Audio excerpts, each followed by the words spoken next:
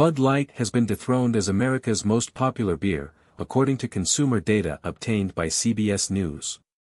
That title was won in May by Modelo Especial, which has increased sales by $333 million since 2022, according to behavior analytics firm Circana in data cited by CBS. Bud Light, in comparison, sold $297 million worth of Bud Light for the 4 weeks ending May 28, according to the same report.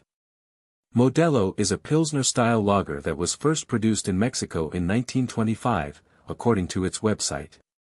Some business experts are reportedly warning Bud Light that it will have to make major changes if it wants to regain the trust of consumers. Unless Bud Light starts to experience a serious course correction in terms of performance, which can only come from consumers finding their way back into the brand family, then that firm grip on the #1 rank by year-end loosens a bit more every week, Dave Williams, Vice President of Analytics and Insights at Bump Williams Consulting, reportedly told CBS MoneyWatch. Fox News Digital has reached out to Anheuser-Busch for comment but has yet to receive a response.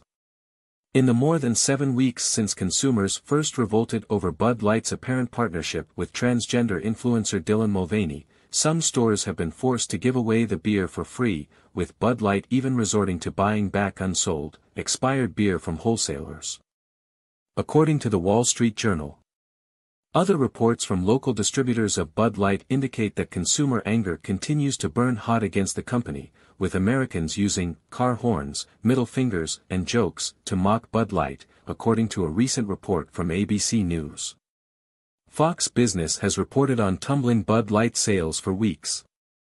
revealing on Tuesday that the company posted a 23.9% decrease in